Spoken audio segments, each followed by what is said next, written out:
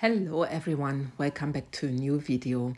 So I want to test those 4 resins again, like I just shown in the intro. And I'm starting with the Mastercast resin because I wanted to see again, how the web effect will look like when I pour with the 4 different resins. So I mixed some mica powder, is the fuchsia from Art. And then I'm pouring clear resin, clear Mastercast resin into my mold. The Mastercast resin is a thick resin. It's a 1-to-1 resin. And it has a working time from round about 40 minutes. Yeah, circa. So now I'm taking my heat gun and I'm just popping some bubbles which are trapped on the surface. And I just try to pull out some bubbles which are in my mold, which are on the bottom of my mold, so I get rid of them. Then I'm taking my white, and the white is a mixture of the white pigment drops from Art and also the interference rose. And I mixed my white here very opaque. I will later mix my white a little bit softer for the ultracast resin, but I'm going to tell you then. So I poured my white resin also around the rim, and then I'm taking just the leftover of my fuchsia and I'm also pouring this around. And then I'm just mixing up, or I mixed up some glitter, and my glitter, I will show you in a second, will be the Fire Peach the Fire Peach Chameleon flakes from Art. They are glitter flakes and they are very beautiful, and I thought this matches very well with my colors. So yeah, I just try to get the center, sometimes not so easy. And by the way, the mold I'm using here is the small round disc mold from MoldsandShapes. It's a tray mold. So now there's a time lapse, and you can see how the resin is moving. And the Mastercast resin was moving very slowly. So I was, of course, also a little bit afraid it would not pull through the center, that the center wouldn't be closed. So at the end, I also used a tiny bit the heat gun so the center would be closed. And this is the next day. I can demold, and you see I'm just explaining there about my center, and I'm very curious about how this one is going to turn out. So let's have a look. And look at this.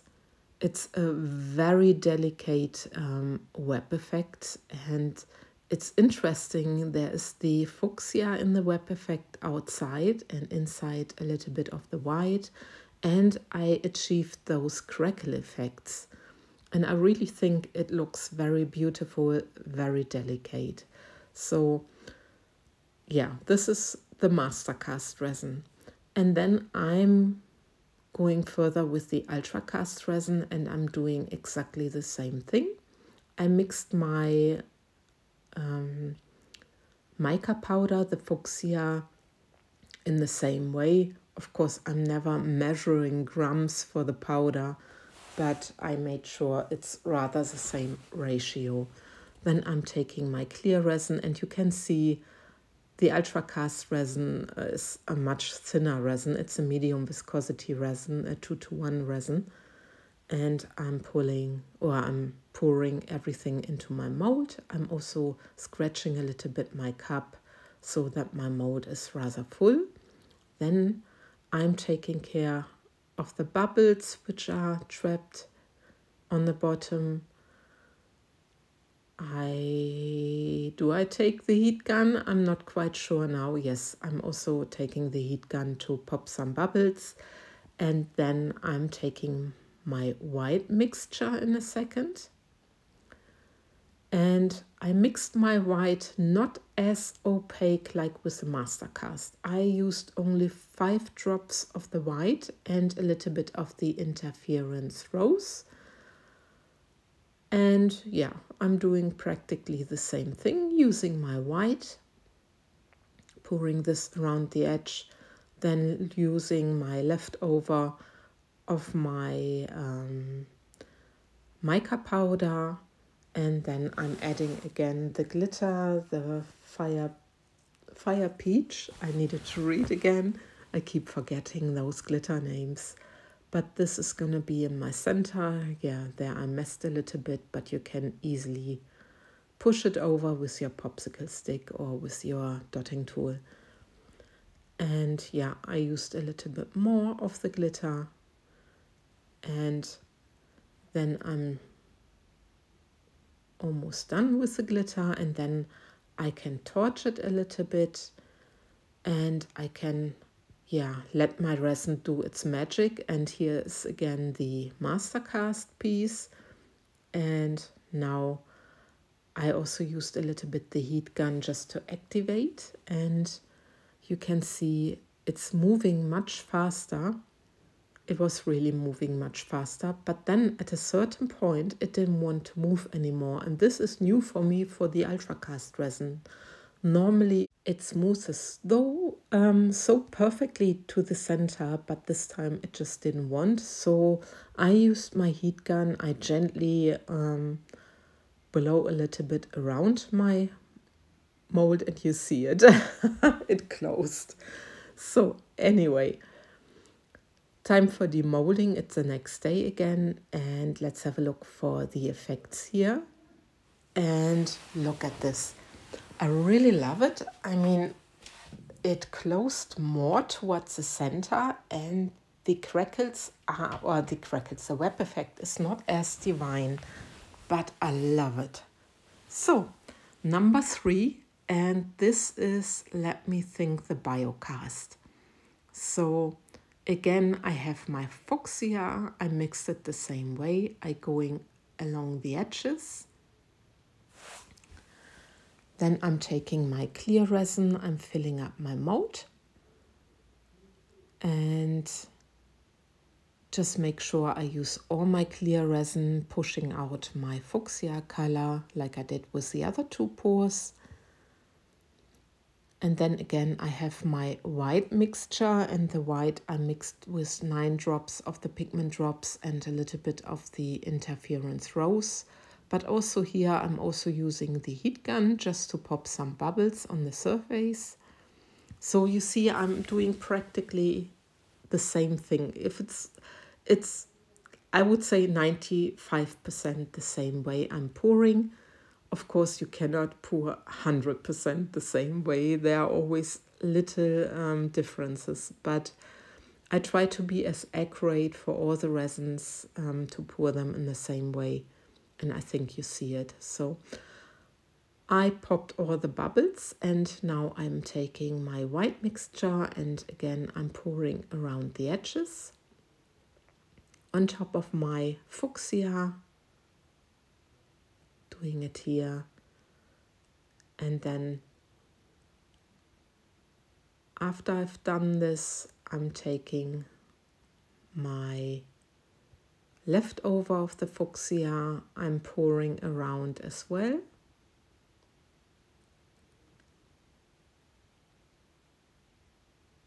Also try to be accurate. I'm not 100% accurate, but well,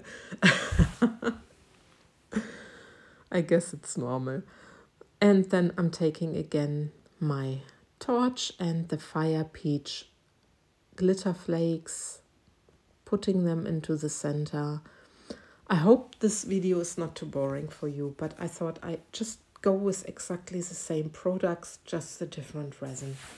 And again, I made a little bit of a mess here. I'm just putting my glitter with a dotting tool to the center, so everything is fine. And then, yeah, there was a hair in my mold. This happens because we have a cat, and sometimes, yeah, there's a hair in the resin piece. But anyway, I got it, and I torched my piece a little bit, and now there's going to be the next time lapse. And I activated again a little bit with the heat gun, and the biocast resin was really moving very slowly but steady. It was keep on moving, and yeah, I'm sometimes helping it a little bit. You see it with the heat gun, but it was really doing a nice job. And you see it closed, so this is the next day, time for demolding again. And I'm very curious about these effects. And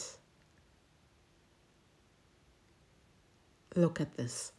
It's very similar to the Mastercast resin, but I think the striation, the web effect, is even more divine. It's very fine, and it's a mixture of the fuchsia and the white.